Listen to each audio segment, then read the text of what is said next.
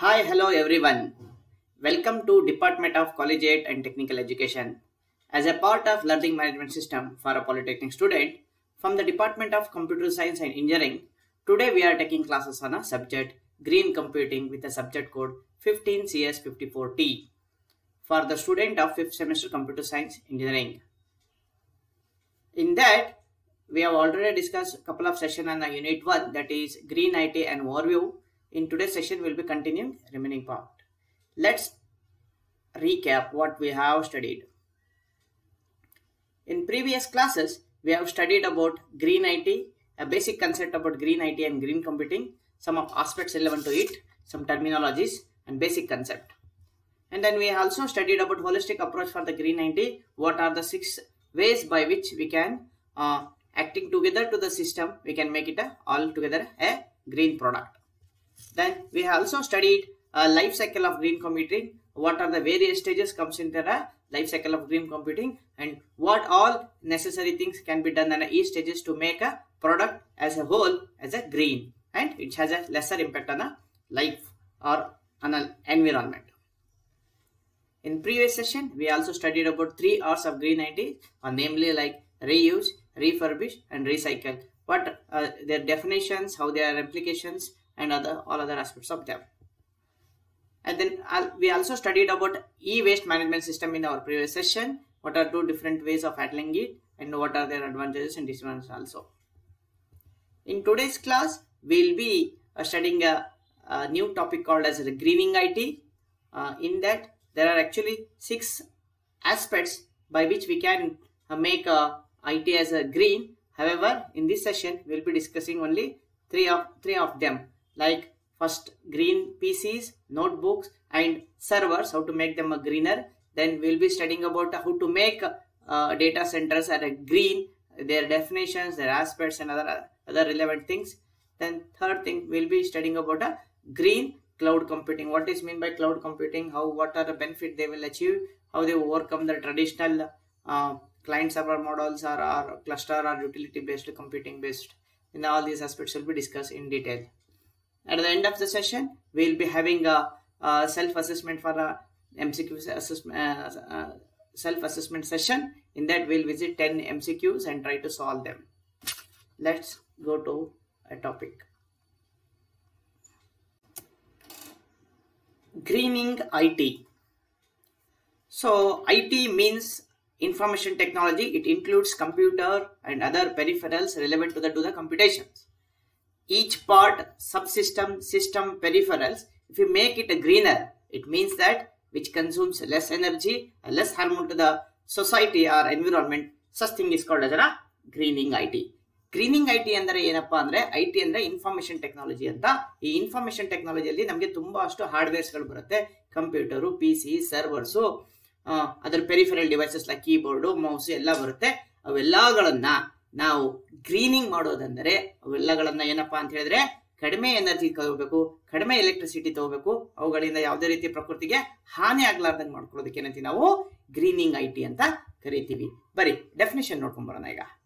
So ಏನ್ ಹೇಳುತ್ತೆ standard? It is an process of, ಏನ್ ಹೇಳುತ್ತೆ ಅದು? It is an process of making. ಇದೇನೋ ಒಂದು ಪ್ರೊಸೆಸ್ ಇದು, making of every subsystem and peripheral of ITs. So IT system ಅಲ್ಲಿ ಬರೋಂಥ ಸಬ್ ಸಿಸ್ಟಮ್ ಒಳಗಡೆ ಏನ್ ಬರುತ್ತಲ್ಲ ಅದು, ಮತ್ತೆ ಪೆರಿಫೆರಲ್ ಹೆಚ್ಚುವರಿಯಾಗಿ ಕನೆಕ್ಟ್ ಮಾಡಿರುವಂತಹ IT ಇನ್ಫ್ರಾಸ್ಟ್ರಕ್ಚರ್ಗಳನ್ನ ಗ್ರೀನ್ ಮಾಡೋದು, ಎನರ್ಜಿ ಎಫಿಷಿಯಂಟ್ ಆಗಿ ಮಾಡೋದು. ಹೇಗೆ ಮಾಡೋದು? By adapting energy efficient techniques and environment friendly method is called as greening IT ಅಂತ. ಮತ್ತೊಮ್ಮೆ ಹೇಳ್ತೇನೆ ಕೇಳಿ.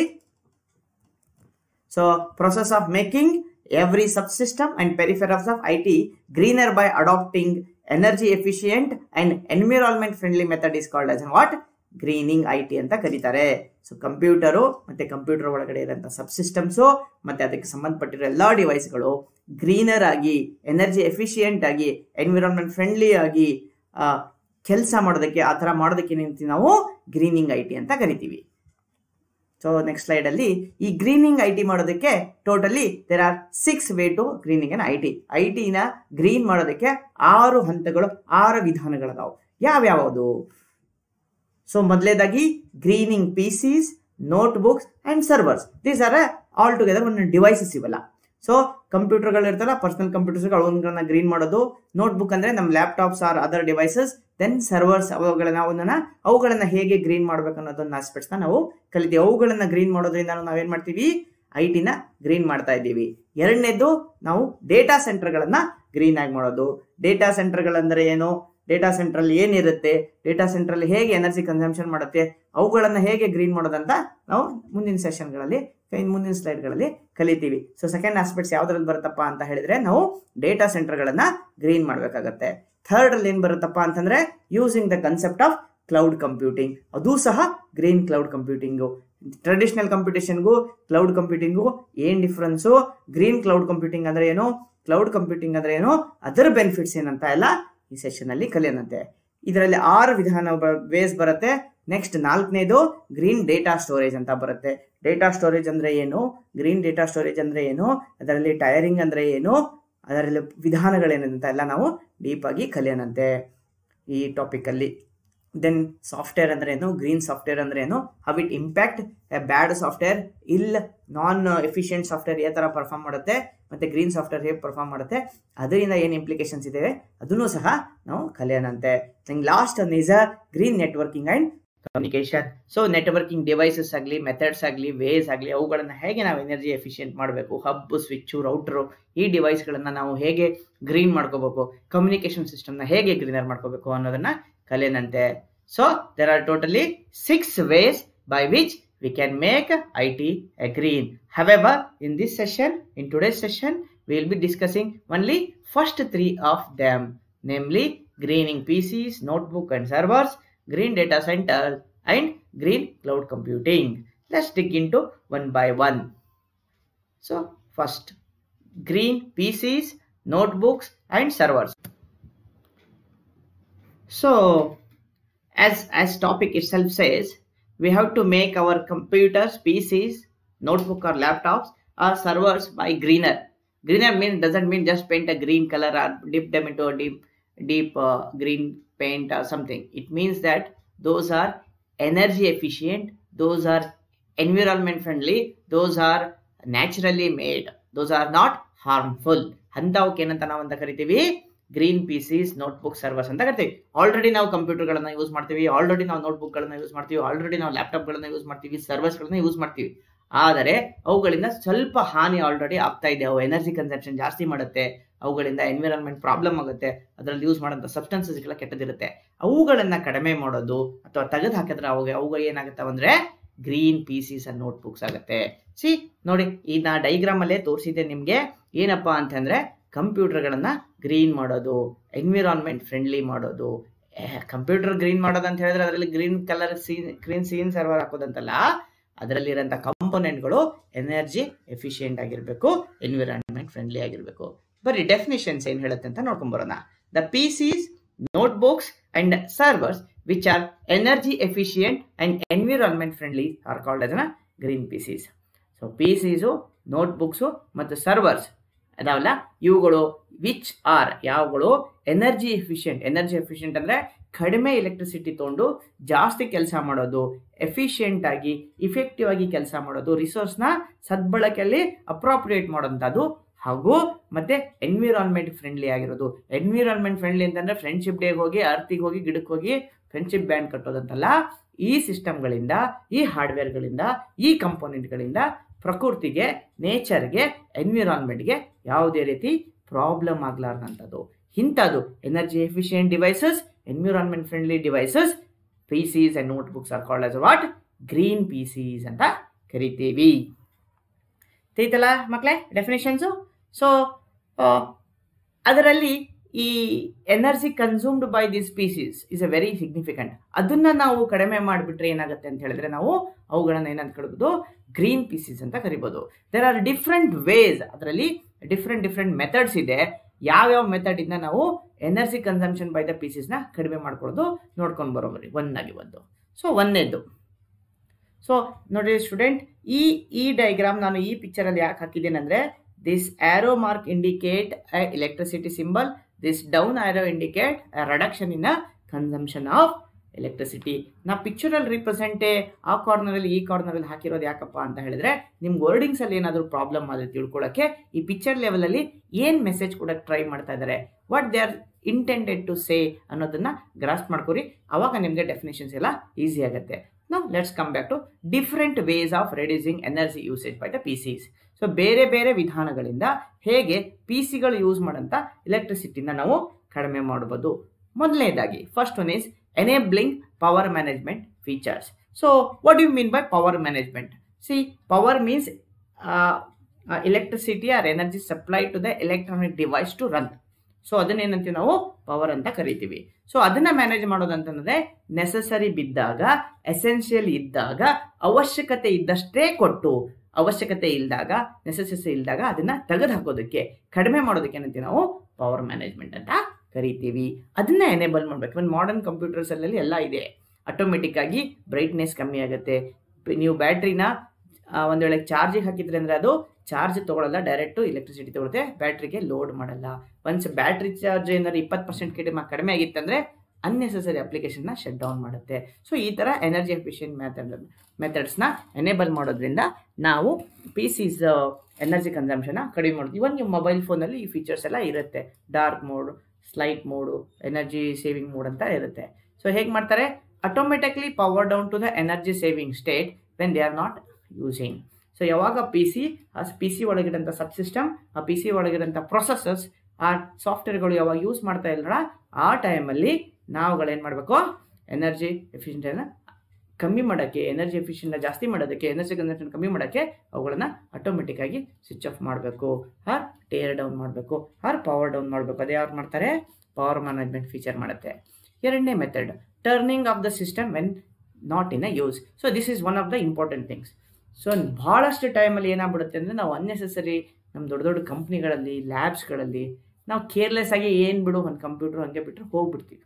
ಇದರಿಂದ ಒಂದು ಕಂಪ್ಯೂಟರಿಂದ ಒಂದು ಯೂನಿಟ್ ಇದ್ದರೆ, ಬಟ್ ನಮ್ಮ ದೇಶದಲ್ಲಿ ಎಷ್ಟೋ hundreds of crores computers, laptop, P C devices R running. So ಅದೇ ಥರ ಅವನ್ನ ಅನ್ನೆಸೆಸರಿಯಾಗಿ ನಾವು ರನ್ ಮಾಡಿಬಿಟ್ರೆ ಅದೇನಾಗ್ಬಿಡುತ್ತೆ? ತುಂಬ ಎನರ್ಜಿ ಹಾಳಾಗುತ್ತೆ. So system is not doing any productive work, but still lot of electrical energy is getting waste. ಅದಕ್ಕೆ ಒಂದು ಹ್ಯೂಮನ್ ಬಿಹೇವಿಯರ್ ಇಲ್ಲಿ ತುಂಬ ಇಂಪಾರ್ಟೆಂಟ್. ಗ್ರೀನ್ ಬಿಹೇವಿಯರ್ ಅಂತ ನಾವು ಮುಂಚೆ ಎಲ್ಲ ಕಲ್ತಿದ್ದೀವಿ ಹಿಂದಿನ ಸೆಷನ್ಗಳಲ್ಲಿ. ಅಲ್ಲಿ ಬರುತ್ತೆ, when system, P C, laptop, servers R not in use, we should shut down. ಅವುಗಳನ್ನ ಏನು ಮಾಡಬೇಕು? ಆಫ್ ಮಾಡಬೇಕು. ಅದರಿಂದ ಏನಾಗುತ್ತೆ? ನಮಗೆ ಎನರ್ಜಿ ಯೂಸೇಜಲ್ಲಿ ಕಡಿಮೆ ಆಗುತ್ತೆ, ಸೇವ್ ಆಗುತ್ತೆ. The most basic energy conservation strategy for the most of the system. So use ಮಾಡದೇ ಇರೋದಕ್ಕೆ ಬಂದ್ ಮಾಡೋದು ಏನಪ್ಪದ? ಇದು most basic energy conservation method in available. So ಇವು ಎರಡು ವಿಧಾನ ಆಯಿತು.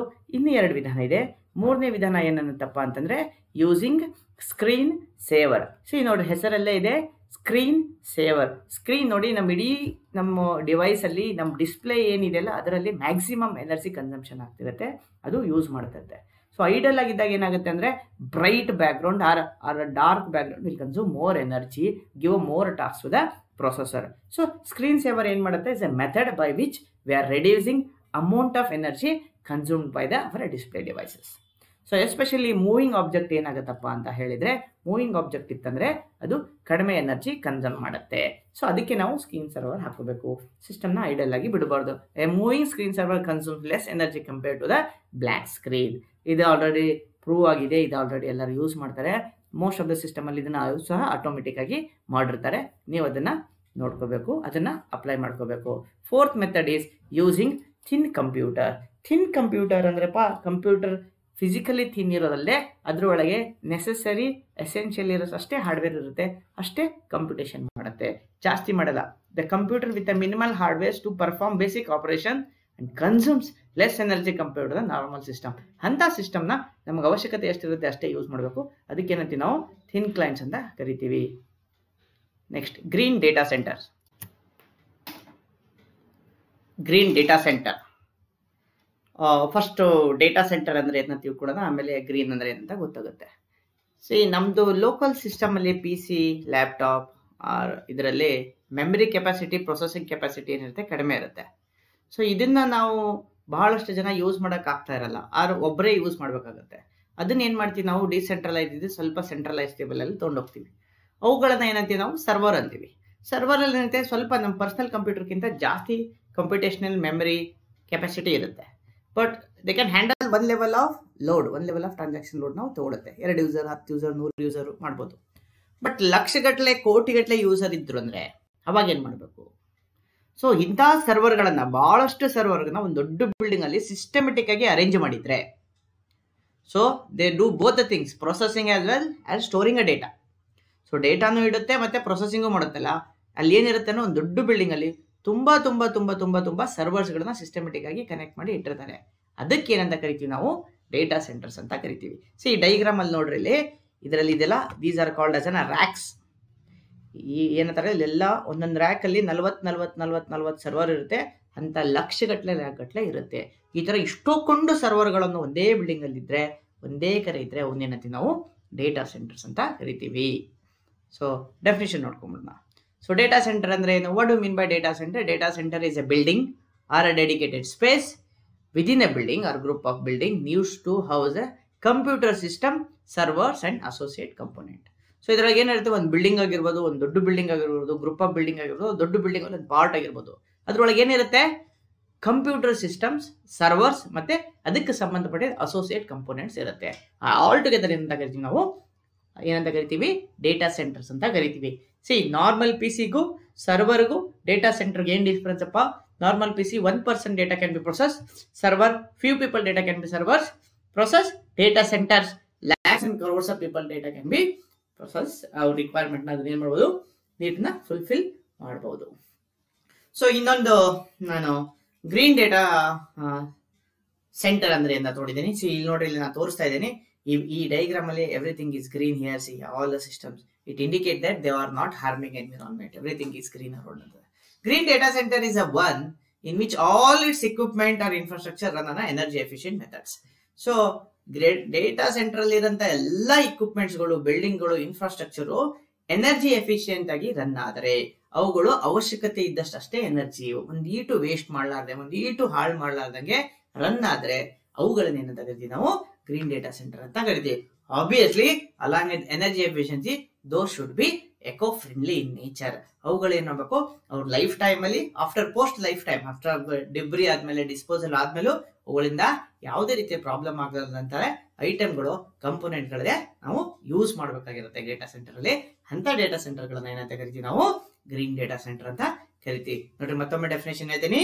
Green data centre is a one in which all it's components and infrastructures run on energy efficient method and they are eco friendly in nature ಅಂತ ಆಯ್ತಲ್ಲ. So ಮತ್ತೆ ಇನ್ನೊಂದು, ಇದು text book ಅಲ್ಲಿ ಕೊಟ್ಟಿರೋಂತ ಒಂದು systematic definition. Let's have a look on that also. What you mean by as per the normal source of information ಪ್ರಕಾರ, dedicated source of information ಪ್ರಕಾರ green data centre ಅಂದ್ರೆ ಏನಾಗುತ್ತೆ ಅಂತ ನೋಡೋಣ. Green data centre is a one in which IT system, air conditioning system, electrical and mechanical system and the building. So data centre ಒಳಗೆ ಏನೇನಿರುತ್ತಪ್ಪ? IT system ಇರುತ್ತೆ, air conditioning system ಇರುತ್ತೆ, electrical and mechanical system and building it self houses the data centres R designed and operated. ಅವನ್ನ ಯಾವ ರೀತಿ design ಮಾಡಿರ್ತಾರೆ ಮತ್ತು ಅವುಗಳನ್ನ ಯಾವ ರೀತಿ ಆಪರೇಟ್ ಮಾಡ್ತಾರಪ್ಪ ಅಂತ ಹೇಳಿದ್ರೆ, ಮ್ಯಾಕ್ಸಿಮಮ್ ಎನರ್ಜಿ ಎಫಿಷಿಯನ್ಸಿ ಇರುತ್ತೆ. ಮ್ಯಾಕ್ಸಿಮಮ್ ಎನರ್ಜಿ ಎಫಿಷಿಯನ್ಸಿ ಅಂದ್ರೆ ಮಿನಿಮಮ್ ಎನರ್ಜಿ ಕನ್ಸ್ಯೂಮ್ ಮಾಡುತ್ತೆ, ಕೊಟ್ಟಿರೋ ಎನರ್ಜಿನ ಸರಿಯಾಗಿ ಮಾಡ್ಕೊಳುತ್ತೆ, with A low carbon foot print and minimum environment impact. ಇದರಲ್ಲಿ 2 ಇಂಪಾರ್ಟೆಂಟ್ ಅಟ್ರಿಬ್ಯೂಟ್ಸ್ ಏನಪ್ಪಾ ಅಂದ್ರೆ, ಒಂದು ಲೋ ಕಾರ್ಬನ್ ಫುಟ್ ಪ್ರಿಂಟ್ ತಗೊಳುತ್ತೆ, ಮತ್ತೊಂದು ಮಿನಿಮಲ್ ಎನ್ವಿರಾನ್ಮೆಂಟ್ ಗೆ ಇಂಪ್ಯಾಕ್ಟ್ ಆಗುತ್ತೆ. This is a text book definition. You have to right it in exam perspective ಗೆ ಈ ಡೆಫಿನೇಷನ್ ಇಂಪಾರ್ಟೆಂಟ್ ಆಗುತ್ತೆ. ಸೊ ಕಂಟಿನ್ಯೂಷನ್, ಅದರದ್ದು ಕೆಲವು ಪಾಯಿಂಟ್ಸ್ ಗಳನ್ನ ನೋಡ್ಕೊಳ್ಳೋಣ. ಸೊ ಇವತ್ತಿನ ದಿವಸ ಏನಾಗಿದೆ, everything become network, everything is best communication, everything happen in the form of computation. So ಏನಾಗ್ಬಿಟ್ಟಿದೆ ಅಂದ್ರೆ, ಎಲ್ಲಾನು ಡಿವೈಸ್ ಬೇಸ್ಡ್ ಆಗಿರೋದ್ರಿಂದ, nothing is manual, everything going automatic ಆಗಿರೋದ್ರಿಂದ, there is A huge pressure on data servers. Data ಸರ್ವರ್ಗೆ ತುಂಬಾ ಕೆಲಸ, ಟ್ರಾನ್ಸಾಕ್ಷನ್ಗಳು ಬರ್ತಾ ಇದೆ. ಅದಕ್ಕೋಸ್ಕರ data server ಗಳನ್ನ ಏನಂತ ಕರೀತಾರೆ ಅಂದ್ರೆ, ಮಾಡರ್ನ್ ಡೇಸ್ ಇಂಜನ್ ರೂಮ್ ಅಂತ ಕರೀತಾರೆ. ಮಾಡರ್ನ್ ಡೇಸ್ ಇಂಜನ್ ರೂಮ್ ಅಂತ ಯಾವ್ದು ಕರೀತಾರೆ ಅಂತ ಕ್ವಶನ್ಸ್ ಎಲ್ಲ ಕೇಳಿದ್ರೆ ಅದಕ್ಕೆ ಏನ್ ಹೇಳ್ಬೇಕು ನೀವು? ಡೇಟಾ ಸೆಂಟರ್ಸ್ ಅಂತ ಹೇಳ್ಬೇಕು. ಯಾಕೆ ಇವಕ್ಕೆ ಮಾಡರ್ನ್ ಡೇಸ್ ಇಂಜನ್ ರೂಮ್ ಅಂತ ಕರೀತಾರೆ ಅಂದ್ರೆ, because they power internet and corporate computing. So internet ಇಂದ ಗೊತ್ತು ನೀವು, almost every second person log in to the internet and do one R other things. So ಅವ್ರ ಎಲ್ಲಾ ಟ್ರಾನ್ಸಾಕ್ಷನ್ಗೂ one R other way data centre ಹೋಗ್ಲೇಬೇಕಾಗುತ್ತೆ. ಅದಕ್ಕೋಸ್ಕರ ಏನಾಗುತ್ತೆ, ಅವ್ರದ್ದು computational capacity ತುಂಬಾ ಜಾಸ್ತಿ ಆಗಬೇಕಾಗಿದೆ, ಆಗಿದೆ ಆಲ್ರೆಡಿ. ಸೊ ಅದಕ್ಕೆ ಅವನೇನಂತ ಕರೀತಾರೆ, ಮಾಡರ್ನ್ ಡೇ ಇಂಜಿನ್ ರೂಮ್ ಅಂತ ಕರೀತಾರೆ. The power demand world wide by the data centre is increasing rapidly. So data centre ಜಾಸ್ತಿ ಆಗಿರೋದ್ರಿಂದ, ಡೇಟಾ ಸೆಂಟರ್ಗಳು ಜಾಸ್ತಿ ಆಗಿರೋದ್ರಿಂದ, ಡೇಟಾ ಸೆಂಟರ್ ಅಲ್ಲಿ ಯೂಸ್ ಮಾಡೋಂತ ಸರ್ವರ್ಸ್ ಗಳು ಜಾಸ್ತಿ ಆಗಿರೋದ್ರಿಂದ, ಡೇಟಾ ಸೆಂಟರ್ಗೆ ಕೊಡ್ತಾ ಇರೋಂತ ಕೆಲಸ ಜಾಸ್ತಿ ಆಗಿರೋದ್ರಿಂದ, the amount of power use by the data centre has increase rapid ಆಗಿ, ಎಕ್ಸ್ಪೋನೆನ್ಷಿಯಲ್ ಆಗಿ ಜಾಸ್ತಿ ಆಗಿದೆ. So data centres are the fastest growing user of power. So power usage ಮಾಡ್ತಾ ಇರೋ ಬೇರೆ ಬೇರೆ ಬೇರೆ ಸೆಕ್ಟರ್ ಗಳನ್ನ ತೆಗೆದ್ರೆ data centre is the fastest. ಅತಿ ಹೆಚ್ಚಿಗೆ ಪವರ್ ಕನ್ಸ್ಯೂಮ್ ಮಾಡ್ತಾ ಇರೋ ಯಾವ ಸೆಕ್ಟರ್ ಅಂತ ತೆಗೆದ್ರೆ ನಾವೇನಾಗುತ್ತೆ, ಡೇಟಾ ಸೆಂಟರ್ ಮುನ್ನೆಚ್ಚರಿಕೆ ಬರುತ್ತೆ, ಫಸ್ಟ್ ಪ್ಲೇಸ್ ಅಲ್ಲಿ ಬರುತ್ತೆ. ಅದು ಒಂದು ರಿಸರ್ಚ್ ರಿಪೋರ್ಟ್ ಅಲ್ಲಿ 2007 ಅದನ್ನ ಪಬ್ಲಿಷ್ ಮಾಡಿ ಸಹ ಹೇಳಿದ್ದಾರೆ. ಸೊ ಕಂಟಿನ್ಯೂಷನ್ ಆಗಿ, carbon footprint of data center has been increasing dramatically as they consume more energy to power their IT system and data center cooling system. So carbon footprint ಅಂದ್ರೆ ಏನಪ್ಪಾ? Carbon footprint means amount of carbon dioxide released by the any device in its lifetime or any infrastructure ಅಂತ ಅನ್ಕೊಳ್ಳೋಣ. So ಏನಾಗ್ತಿದೆ, ಈಗ data centre ಅಲ್ಲಿ ಮುಂಚೆ ಸ್ವಲ್ಪ servers ಇದ್ದು, ಸ್ವಲ್ಪ ಎಲೆಕ್ಟ್ರಿಸಿಟಿ ತಗೋತಿತ್ತು, ಸ್ವಲ್ಪ ಕಾರ್ಬನ್ ಫುಟ್ಪ್ರಿಂಟ್ ಇತ್ತು. ಬಟ್ ಈಗ ಏನಾಗ್ತಿದೆ, data centres are increasing in their numbers, increasing in their size, increasing in their capability, increasing the quantum of amount of transaction they handle. Obviously ಏನಾಗ್ತಿದೆ, ಅದರದ್ದು ಕಾರ್ಬನ್ ಫುಟ್ಪ್ರಿಂಟ್ ಮೀನ್ಸ್ ಅದರಿಂದ ಬರುವಂತಹ carbon directly indirectly environment impact ಮಾಡ್ತಿರೋದು ಏನಾಗ್ತಿದೆ, ಜಾಸ್ತಿ ಆಗ್ತಿದೆ. Data centre ಅಲ್ಲಿ computational ಮಾಡಬೇಕಾದ್ರೆ ಏನಾಗುತ್ತೆ ಅಂದ್ರೆ, ಕಂಪ್ಯೂಟರ್ ರನ್ ಆಗೋಬೇಕಾದ್ರೆ, ಸರ್ವರ್ ರನ್ ಆಗೋಬೇಕಾದ್ರೆ ತುಂಬಾ ಹೀಟ್ ಜನರೇಟ್ ಆಗುತ್ತೆ. ಕಂಪ್ಯೂಟರ್ ಆಪ್ಟಿಮೈಸ್ ಆಗಿ ರನ್ ಆಗ್ಬೇಕಂದ್ರೆ ಒಂದು ಆಪ್ಟಿಮಲ್ ಟೆಂಪರೇಚರ್ ಅಂತ ಇರುತ್ತೆ, ಅದನ್ನ ಮೇಂಟೈನ್ ಮಾಡ್ಲೇಬೇಕಾಗತ್ತೆ. ಅದಕ್ಕೋಸ್ಕರ ನಾವು ಕೂಲಿಂಗ್ ಮೆಥಡ್ ನ ಯೂಸ್ ಮಾಡ್ತೀವಿ. ಕೂಲಿಂಗ್ ಮೆಥಡ್ ಇಂದನೂ ಸಹ ತುಂಬಾ ಎನರ್ಜಿ ಹೋಗುತ್ತೆ. ಸೊ ನೆಕ್ಸ್ಟ್ ಪಾಯಿಂಟ್ ಏನ್ ಹೇಳುತ್ತೆ ನೋಡ್ಕೊಂಡ್ ಬರೋಣ. It increasingly coming under scrutiny and data centre efficiency is a major issue facing IT department. So all of sudden data centre size ಜಾಸ್ತಿ ಆಗ್ತಿದೆ, ಅದರ ಕಂಪ್ಯೂಟೇಷನ್ ಅದರಲ್ಲಿ ಸರ್ವರ್ ಸೈಜ್ ಜಾಸ್ತಿ ಆಗ್ತಿದೆ. ಸೊ ಮುಂಚೆ ಏನ್ ಮಾಡ್ತಿದ್ದು, ಕೆಲವೇ ಇರ್ತಿದ್ದು ಅಂತ ಏನೋ ಅನ್ಎಫಿಷಿಯಂಟ್, ಇನ್ಎಫಿಷಿಯಂಟ್, ಅನ್ಅಪ್ರೋಪ್ರಿಯೇಟ್ ಆಗೆಲ್ಲ ಡಿಸೈನ್ ಎಲ್ಲ ಸರ್ವರ್ ಮಾಡ್ಕೊಂಡಿದ್ರು. ಬಟ್ ಈಗ ಏನಾಗ್ಬಿಟ್ಟಿದೆ ಅಂದ್ರೆ, ಅದು ಎಲ್ಲಿ ಮಾಡ್ತಾರೆ, ಹೇಗೆ ಮಾಡ್ತಾರೆ ಎಲ್ಲ ಅನ್ನೋದು ತುಂಬಾ ಇಂಪಾರ್ಟೆಂಟ್ ಆಗಿದೆ. ಅದು ಎನರ್ಜಿ ಎಫಿಷಿಯನ್ಸಿ ಎಷ್ಟಿದೆ ಅನ್ನೋದು ತುಂಬಾ ಇಂಪಾರ್ಟೆಂಟ್ ಆಗಿದೆ. Because 25 to 30% of the energy consumed are going for the data centres. Very important. ಅದ್ರದ್ದು ಎನರ್ಜಿ ಎಫಿಷಿಯನ್ಸಿ ಮಾಡೋದು ಬಹಳ ಜನಕ್ಕೆ ಈಗ ಮೇಜರ್ ಮ್ಯಾಟರ್ ಆಫ್ ಕನ್ಸರ್ನ್ ಆಗಿದೆ. ಸೊ ನೆಕ್ಸ್ಟ್ ಟಾಪಿಕ್ ನಾವೇನ್ ಡಿಸ್ಕಸ್ ಮಾಡೋದಂದ್ರೆ, Y enterprises R installing more server. ಯಾಕೆ ಕಂಪನಿಗಳು, ದೊಡ್ಡ ಇಂಡಸ್ಟ್ರಿಗಳು, ದೊಡ್ಡ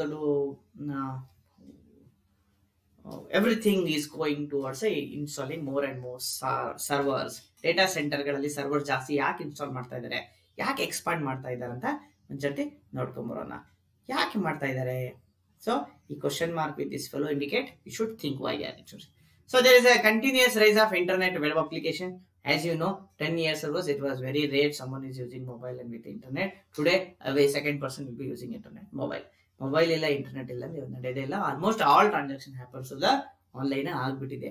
ಎಸ್ಪೆಷಲಿ ಡಿಜಿಟಲ್ ಪೇಮೆಂಟ್ ಅನ್ನ ಪುಷ್ ಮಾಡಿದಾಗ ಸೆಂಟ್ರಲ್ ಗವರ್ಮೆಂಟ್ ಅವರು ಹ್ಯೂಜ್ ಟ್ರಾನ್ಸಾಕ್ಷನ್ ಆಗ್ತಿದೆ. Every day crores of billions of transactions happening. There is an example ಅದಕ್ಕೆಲ್ಲ. So every transaction, every click you make on any electronic devices which is connected to internet will make somewhere some request of some of the servers sitting in some data center. ಹಾಗೆ ಆಗುತ್ತೆ. So ಏನಾಗ್ತಿದೆ, ಯಾಕೆ servers ಜಾಸ್ತಿ internet usage ಆಗ್ತಿದೆ, ಜಾಸ್ತಿ web application ಬರ್ತಾ ಇದೆ, ಜಾಸ್ತಿ ಯೂಸರ್ ಯೂಸ್ ಮಾಡ್ತಾರೆ, ಜಾಸ್ತಿ ರಿಕ್ವೆಸ್ಟ್ ಬರ್ತಾ ಇದ್ದೇನೆ, ಇವೆಲ್ಲ ಜಾಸ್ತಿ ಬರ್ತಾ ಇರೋದನ್ನ ಹ್ಯಾಂಡಲ್ ಮಾಡೋದಕ್ಕೆ ಅವ್ರಿಗೆ ಜಾಸ್ತಿ ಸರ್ವರ್ ಬೇಕಾಗುತ್ತೆ. ಅದಕ್ಕೆ ಕಂಪ್ನಿಗಳು ಏನ್ ಮಾಡ್ತಾ ಇದಾರೆ, ಇನ್ಸ್ಟಾಲ್ ಮಾಡ್ತಾ ಇದಾರೆ. Second, to handle a more transaction in less time. So ಈಗ ಟ್ರಾನ್ಸಾಕ್ಷನ್ ಜಾಸ್ತಿ ಬರ್ತಾ ಇದೆ, ಎಷ್ಟು ಕರೆನೋ ಜನಕ್ಕೂ ಅಷ್ಟು ತಾಳ್ಮೆ ಕಡಿಮೆ ಆಗ್ಬಿಟ್ಟಿದೆ. ಒತ್ತಿದ ತಕ್ಷಣ ಎಲ್ಲ ಆಗ್ಬೇಕು, ಫಾಸ್ಟ್ ಆಗಿ ಆಗ್ಬೇಕು. So they want more task to be completed in a shorter period of time. That can be happen only if you have a parallel computing are many ಕಂಪ್ಯೂಟೇಷನ್ಸ್ are happening at same point of time. ಅದನ್ನ ಹಾಕ್ಬೇಕಂದ್ರೆ obviously ನಾನು transaction ಬೇಗ ಹಾಕ್ಬೇಕು, fast ಆಗ್ಬೇಕಂದ್ರೆ obviously have to go with the bigger server. So even ನಿಮ್ಮ mobile phone ಅಲ್ಲಿ ಇನ್ನೊಂದು ನೀವು ಯಾವ್ದೋ ಡಿವೈಸ್ ತೊಗೊಳ್ಬೇಕಾದ್ರೆ ರ್ಯಾಮ್ ಆಗಲಿ, ಪ್ರೊಸೆಸರ್ ಸ್ಪೀಡ್ ಆಗಲಿ ಯಾಕೆ ನೋಡ್ತೀವಿ ಅಂತ ಹೇಳಿದ್ರೆ, it indicate that how fast it can perform it task ಅಂತ ಹೇಳುತ್ತೆ. ಅವಾಗ ಏನಾಗುತ್ತೆ ಅಂದ್ರೆ ಫಾಸ್ಟ್ ಆಗಿ ಪರ್ಫಾರ್ಮ್ ಮಾಡುತ್ತೆ ಅಂತ ಹೇಳಿದ್ರೆ ಅದು ಲೆಸ್ ಟೈಮ್ ತೊಗೊಳುತ್ತೆ ಅಂತ ಆಗುತ್ತೆ. So ಇನ್ನೊಂದಂದ್ರೆ to process and store more data.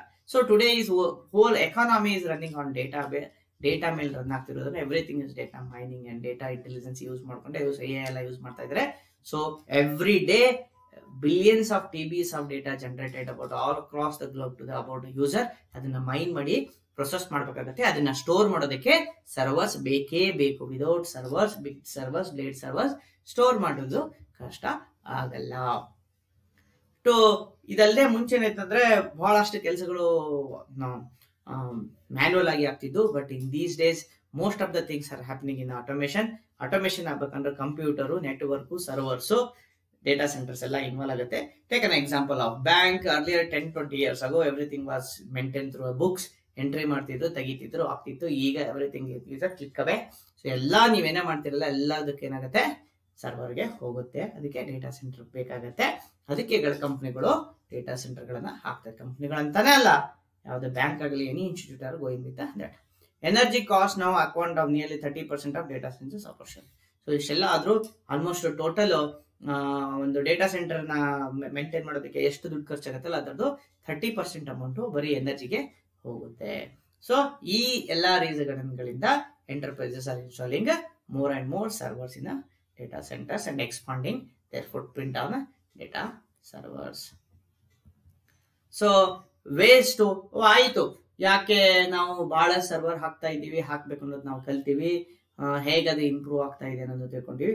ಆದರೆ ಸರ್ವರ್ ಹಾಕಿದ್ಮೇಲೆ ಅದರಲ್ಲಿ ಡೇಟಾ ಸೇವ್, ಅದರಲ್ಲಿ ಆಗಿರೋಂಥ ಡೇಟಾ ಸೇವ್ ಅಲ್ಲ, to save data centre energy consumption ನಾವು ಕಡಿಮೆ ಮಾಡೋದು ಹೇಗೆ, ಅವು ಎನರ್ಜಿ ಎಫಿಷಿಯಂಟ್ ಮಾಡೋದು ಹೇಗೆ, lesser foot print, carbon foot print ಇರೋದು ಹೇಗೆ ಮಾಡೋದಕ್ಕಂತ ಕೆಲವು ಪಾಯಿಂಟ್ ಗಳನ್ನ ನೋಡ್ಕೊಂಡ್ಬಿಡೋಣ. Some of these things are not there in the book, but for the knowledge perspective I have discuss, make best use ಆಗ್ತದೆ. ಸೊ ಸರ್ವರ್ಸ್, ಸ್ಟೋರೇಜ್, ನೆಟ್ವರ್ಕ್ ಗಳನ್ನ virtualisation ಮಾಡೋದು. So what do you mean by virtualization? Virtual means which is not a real but act like a real. ಯಾವುದು ನೈಜ ಅಲ್ಲ but ನೈಜ ತರ act ಮಾಡೋದಲ್ಲ, ಅದು ವರ್ಚುವಲೈಸೇಷನ್ ಅಂತ ಕರಿತೀವಿ. ಸೇ 10 ಡಿವೈಸ್ ಇಟ್ಟು ಯೂಸ್ ಮಾಡೋದಕ್ಕಿಂತ ಒಂದೇ ಡಿವೈಸ್ ಅಲ್ಲಿ 10 ಪಾರ್ಟಿಷನ್ ಮಾಡ್ಕೊಂಡು 10 ಯೂಸರ್ ಕೊಡೋದು ತುಂಬಾ ಎಫಿಷಿಯಂಟ್ ಮ್ಯಾನೇಜ್ಮೆಂಟ್ ಆಗುತ್ತೆ. ಸೊ ಫಿಸಿಕಲ್ ಡಿವೈಸ್ ಹ್ಯಾಂಡಲ್ ಮಾಡೋದು ತುಂಬಾ ಕಷ್ಟ. ಫಿಸಿಕಲ್ ಡಿವೈಸ್ ಹ್ಯಾಂಡಲ್ ಮಾಡೋದ್ರಲ್ಲಿ ಪ್ರಾಬ್ಲಮ್ಸ್ ಇರುತ್ತೆ. ಅದಕ್ಕೋಸ್ಕರ ವರ್ಚುವಲೈಸೇಷನ್ ಮಾಡಬೇಕು. Virtualisation itself is a huge concept which we will discuss in future classes. So servers, storage, network, communication, data ಎಲ್ಲಾನು ನಾವು ವರ್ಚುವಲೈಸೇಷನ್ ಮಾಡೋದ್ರಿಂದ ಎನರ್ಜಿ ಕನ್ಸಂಪ್ಷನ್ ಡ್ರಾಸ್ಟಿಕಲ್ ಆಗಿ ಕಂಟ್ರೋಲ್ ಮಾಡಬಹುದು. Second important, using advance cooling, heating and IT system. So normal system ಅಲ್ಲಿ ಏನಾಗುತ್ತೆ ಅಂದ್ರೆ ಇವೆಲ್ಲ energy efficiency usage technique ಕಮ್ಮಿ ಇರುತ್ತೆ. ಅದಕ್ಕೋಸ್ಕರ ನಾವು advance cooling technique. So cooling ಎದಕ್ಕೆ ಬೇಕಾಗುತ್ತಪ್ಪ ಅಂದ್ರೆ ಕಂಪ್ಯೂಟ್ ಮಾಡೋದಕ್ಕೆ ತುಂಬಾ ಸರ್ವರ್ಸ್ ಗಳು ಹೀಟ್ ಜನರೇಟ್ ಮಾಡುತ್ತೆ.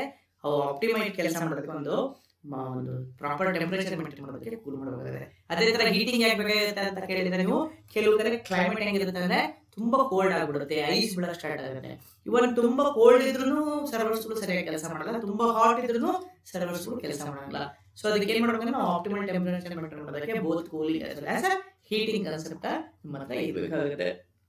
ಅದೇ ತರ it should have a proper IT system, manage, maintain, upgradation ಎಲ್ಲ ಮಾಡೋದಕ್ಕೆ ಐಟಿ ಸಿಸ್ಟಮ್ಗಳು ಸರಿಯಾಗಿರಬೇಕಾಗುತ್ತೆ.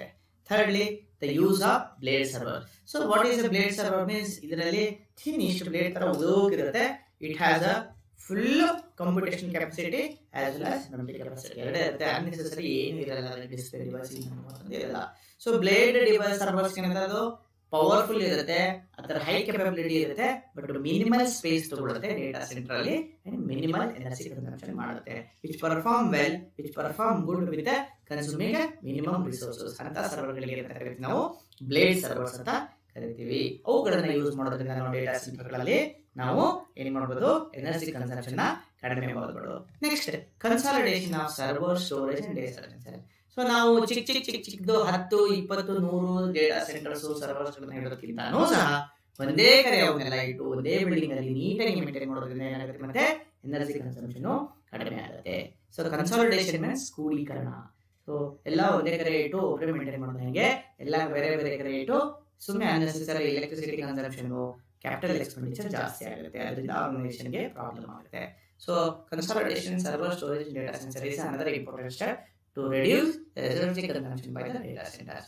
Next is use IT equipment with a high energy power supplies.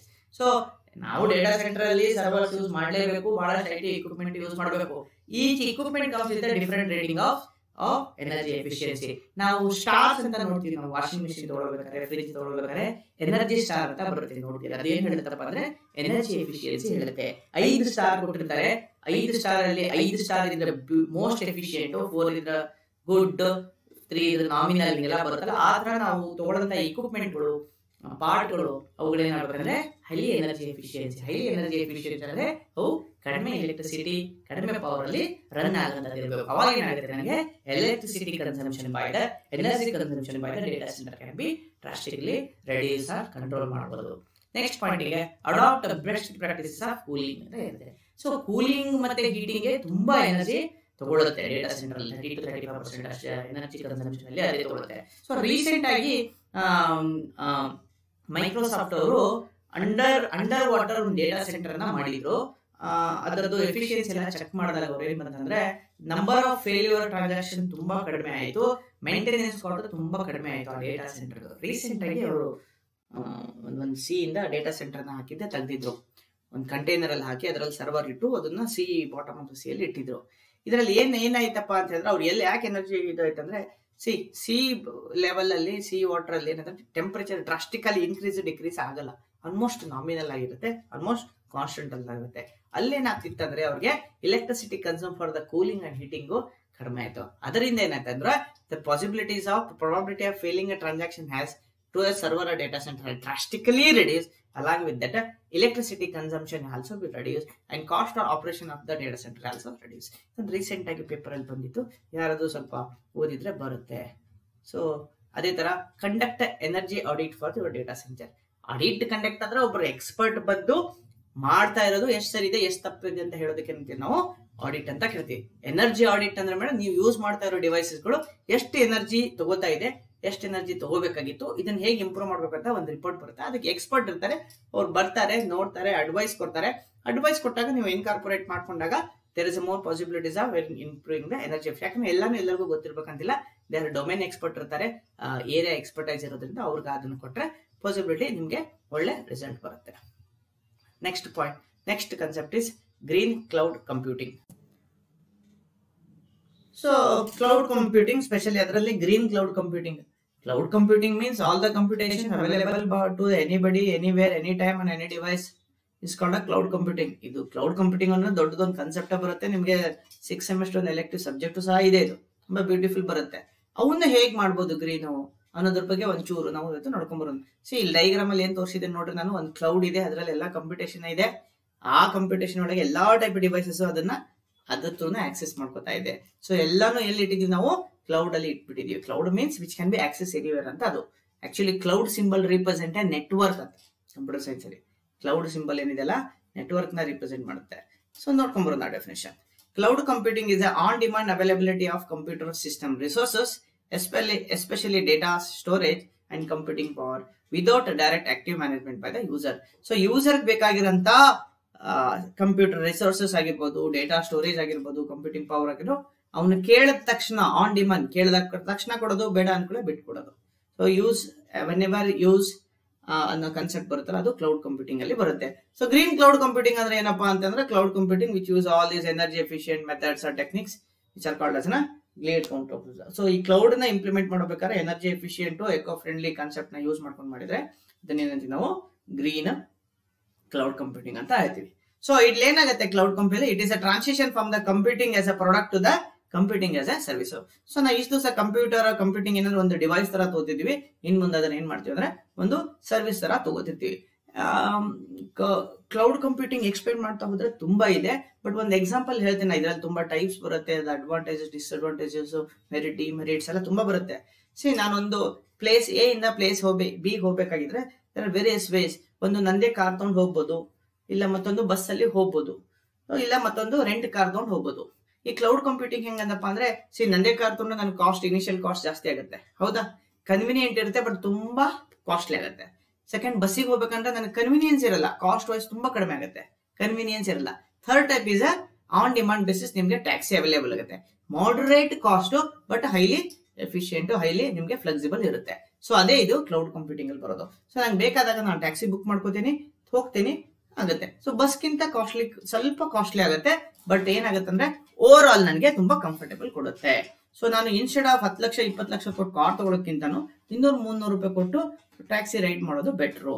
So ಅದೇ ತರ ಇಲ್ಲೇನಾಗುತ್ತೆ ಅಂದ್ರೆ ನಾನು ಹೋಲ್ ಪ್ರಾಡಕ್ಟ್ ನ ತಗೊಳ್ಳಲ್ಲ, ಕಾರ್ ಆಸ್ ಎ ಹೋಲ್ ತಗೊಳ್ಳಲ್ಲ, ಸರ್ವಿಸ್ ನ ತಗೋತೀನಿ, ಅದರದ್ದು ಒಂದು ಹೆಡ್ಡಿಂಗ್ ಸರ್ವಿಸ್ ಅಂತ ಹೇಳ್ತಾರೆ. ಇಲ್ಲಿ ಅಲ್ಲಿ ಕಾರ್ ಅಂಡ್ ಸರ್ವಿಸ್ ಆದ್ರೆ ಕಂಪ್ಯೂಟೇಷನ್ ಒಳಗಡೆ ಅಪ್ಲಿಕೇಶನ್ಸ್, ಇನ್ಫ್ರಾಸ್ಟ್ರಕ್ಚರ್, ಪ್ಲಾಟ್ಫಾರ್ಮ್ ನ ಆಸ್ ಎ ಸರ್ವಿಸ್ ತಗೊಳ್ಳೋದು. ಇಲ್ಲಿ the cloud computing use a concept of something called ಅದನ್ನ scale and shared resource on demand. ಇಲ್ಲಿ ನೋಡ್ರಿ, ಶೇರ್ಡ್ ಅಂದ್ರೆ ಒಂದೇ ರಿಸೋರ್ಸ್ ಬಹಳಷ್ಟು ಜನ ಯೂಸ್ ಮಾಡೋದು. ಸೊ ಒಂದು ರೆಂಟ್ ಕಾರ್ದ ಎಕ್ಸಾಂಪಲ್ ತಗೊಂಡ್ರಲ್ಲ, ಅದು ತೋಡ್ರಿ. ನಾನು ಯೂಸ್ ಮಾಡಿರೋ ಕಾರ್ ಮತ್ತೊಬ್ಬನು ಯೂಸ್ ಮಾಡ್ಬೋದು, ಮತ್ತೊಬ್ಬನು ಯೂಸ್ ಮಾಡಿರೋ ಕಾರು ಇನ್ನೊಬ್ಬನು ಯೂಸ್ ಮಾಡೋದು, ಇನ್ನೊಬ್ಬನು ಯೂಸ್ ಮಾಡಿರೋ ಮತ್ತೊಬ್ಬನು ಯೂಸ್ ಮಾಡ್ಬೋದು. ಸೊ ನಾವೇನ್ ಮಾಡ್ತೀವಿ ಅಂದ್ರೆ ಒಂದೇ ಕಾರ್ ಒಂದ್ ಮನೆಗೆ ಇರೋದ್ ಹೆಂಗೆ, ಒಂದ್ ಕಾರ್ ಒಂದ್ ಏರಿಯಾಗೆ ಸೇರಿ ಒಂದ್ ಕಾರ್ ಇದ್ರೆ ಹೆಂಗ, ಎಲ್ಲಾ ಕಾರು ಅವರು ಯೂಸ್ ಮಾಡಿದ್ರೆ ಹೆಂಗೆ. ಸೊ ಅವಾಗ ಏನಾಗುತ್ತೆ, ಶೇರ್ಡ್ ಇದ್ರೆ ಎನರ್ಜಿ ಎಫಿಷಿಯನ್ಸಿ ಆಗುತ್ತೆ, ವೇಸ್ಟ್ ಆಗಲ್ಲ, ಉಳಿಯುತ್ತೆ ಅಂತ ಹೇಳ್ತಾರೆ. ಅದೇ ತರ ಸ್ಕೇಲೇಬಲ್ ಅಂದ್ರೆ capability increasing of the resource. ಬೇಕಂದಾಗ ಒಂದ್ ಕಾರ್ ಇರುತ್ತೆ, ಮತ್ತೆ ಫೋನ್ ಹಾಕಿದ್ರೆ 10 ಆಗುತ್ತೆ, ಅಂತಂದ್ರೆ ಅವ್ರು ಸರ್ವಿಸ್ ಪ್ರೊವೈಡರ್ ಕೊಡ್ತಾರೆ ನಿಮ್ಗೆ, ಆ ತರ ಅದು. So ಸ್ಕೇಲೇಬಿಲಿಟಿ means availability of resources on demand basis, ಅದನ್ನ ಇನ್ಕ್ರೀಸ್ ಮಾಡೋದು. 1 ಬೇಕಂದ್ರೆ 1, 10 ಬೇಕಂದ್ರೆ 10, 100 ಬೇಕಂದ್ರೆ 100. ಸೊ ಆ ತರ ಸ್ಕೇಲ್ ಮಾಡೋದಕ್ಕೆ ಏನಂತೀವಿ ನಾವು ಸ್ಕೇಲಿಂಗ್ ಅಂತ. ಸ್ಕೇಲ್ ಅಪ್, ಸ್ಕೇಲಿಂಗ್ ಡೌನ್ ಅಂತ ಎಲ್ಲ ಕಾನ್ಸೆಪ್ಟ್ ಬರುತ್ತೆ. ನೀವು ನೆಕ್ಸ್ಟ್ ಸೆಮಿಸ್ಟರ್ ಅದನ್ನ ಕಲಿತೀರಾ. It works on resource ಎಫಿಷಿಯಂಟಿ and energy efficiency method ಇದೆ. ಕ್ಲೌಡ್ ಕಂಪ್ಯೂಟಿಂಗ್ ಅಲ್ಲಿ ಏನಾಗತ್ತಪ್ಪ, resource are used in the most efficient and effective way, as well as energy is consumed in the most effective and energy ways. That's why cloud computing getting so popular. In ಕೆಲವೇ ವರ್ಷಗಳಲ್ಲಿ, in 2-3 years ಅಲ್ಲಿ almost everything will be available in the cloud. You knowingly unknowingly most of services which you are using we are using are already in the cloud. ನಮ್ಗೆ ಗೊತ್ತಿಲ್ಲನೆ ಅದು already ಆಗಿದೆ. So ಇಲ್ಲಿ ಏನ್ ಮಾಡಿದ್ದಾರೆ ಅಂದ್ರೆ ಒಂದು ಓವರ್ ಆಲ್ ಒಂದು ಡೈಗ್ರಾಮ್ ಬಂದಿದ್ದೇನೆ.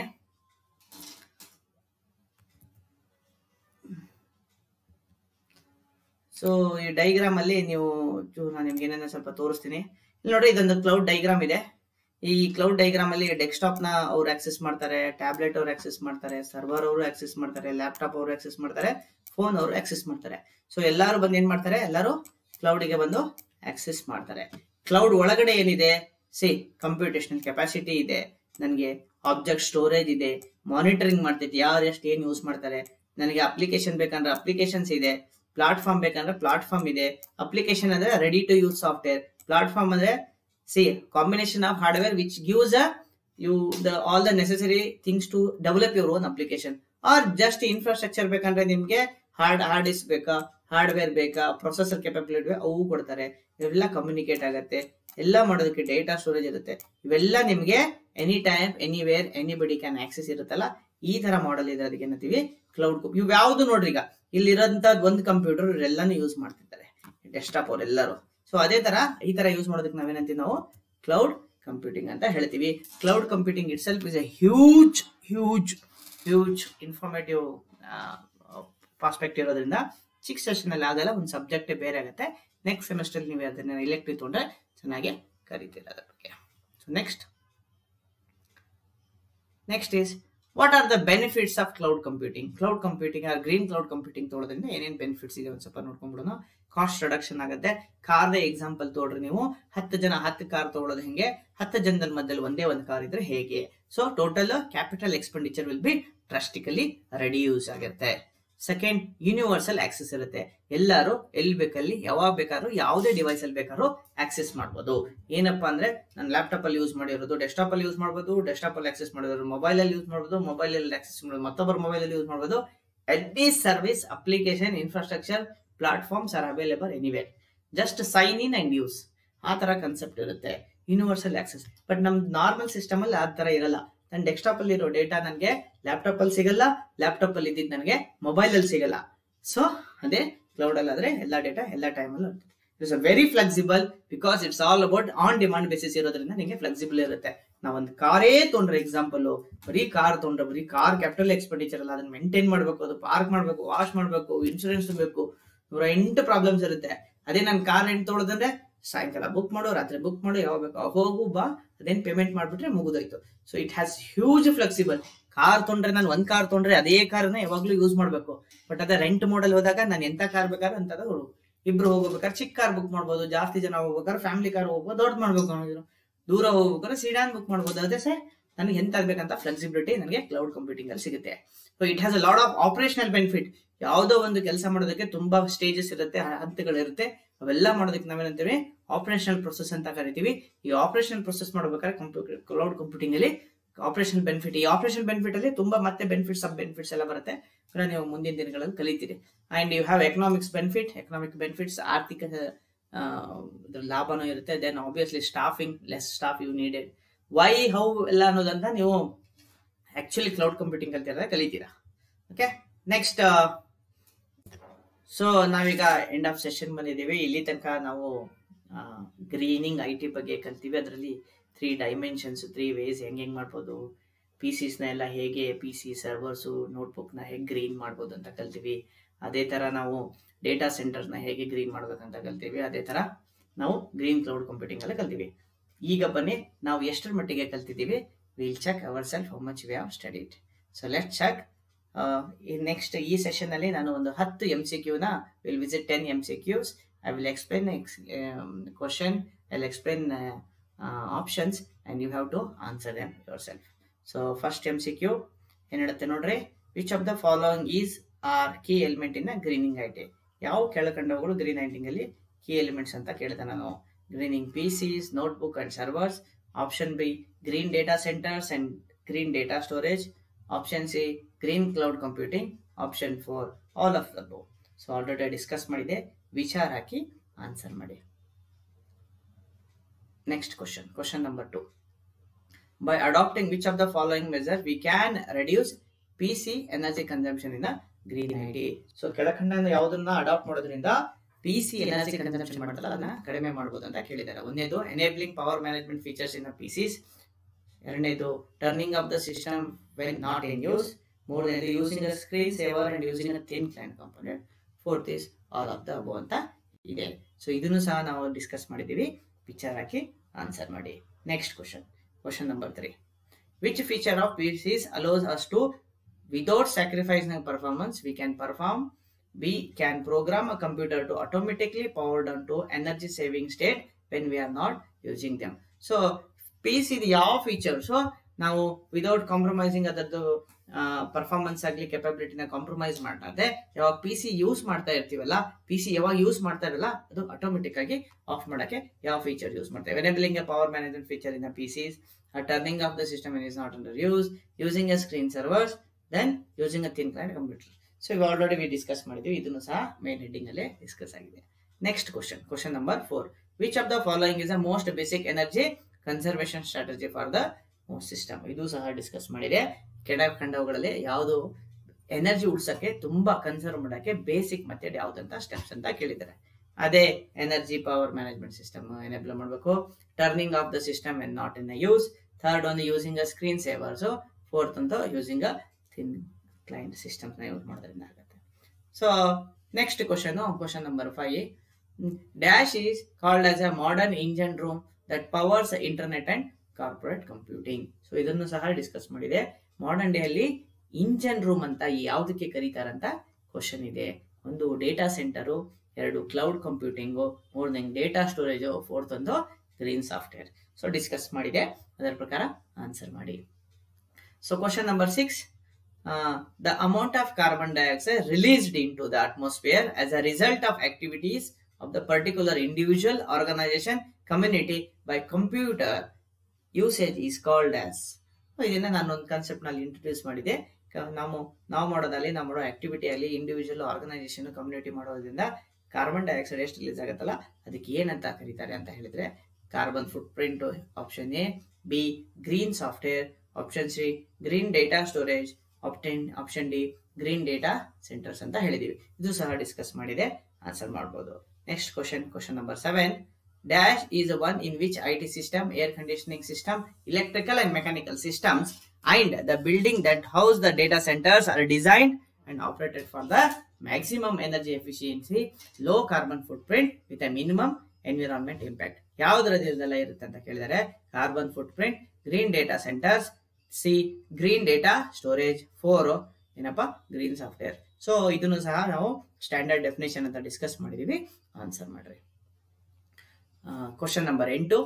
So dash is a transition from the computer as a product to the computing as a service, which is a shared and scalable on demand. So ಯಾವುದು computing as A product ಇದ್ದಿದ್ದು computing as A service ಆಗುತ್ತೆ. ಅದರಲ್ಲಿ ಸ್ಕೇಲೇಬಲ್ ಮತ್ತೆ ಶೇರ್ಡ್ resources ಏನಿರುತ್ತೆ on demand basis ಅಲ್ಲಿ available ಇರುತ್ತೆ. ಯಾವ್ದಪ್ಪ? Cloud computing A, B green computing data centre, third green data storage, D green photos. ಇದು ಸಹ ಡಿಸ್ಕಸ್ ಮಾಡಿದ್ದೇವೆ. So MCQ 9 9ನೇದು, this is a repository of for the storage management and dissemination of data in which mechanical, lighting, electrical and computer systems are designed for the maximum energy efficiency and a minimum environment impact ಆಗಿರುತ್ತೆ. ಯಾವುದದು? Storage lab ಆಗಿರ್ಬೋದು, data centre ಆಗಿರ್ಬೋದು, data centre ಆಗಿರ್ಬೋದು. So data centre ಅಂತ 2 ಸತಿ option ಬಂದಿದೆ, change ಮಾಡ್ಕೊರಿ. Optical fibre ಆದ್ರೂ ಆಗಿರ್ಬೋದು. ಸೊ ಇದು ಸಹ ಡಿಸ್ಕಸ್ ಮಾಡಿದೆ, ಚೂರು ಆನ್ಸರ್ ಮಾಡ್ರಿ. MCQ number 10.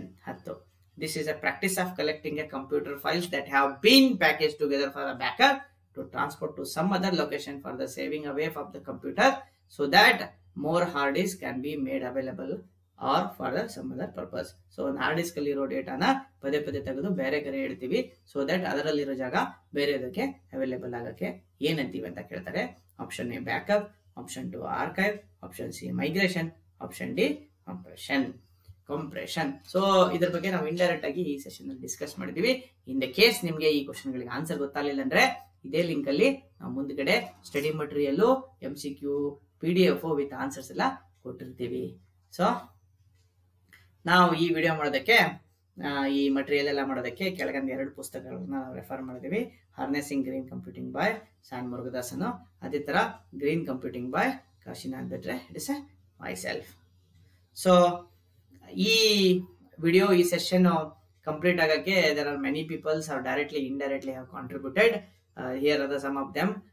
Special thanks to all those who have made this video or this session lively, and thank you one and all.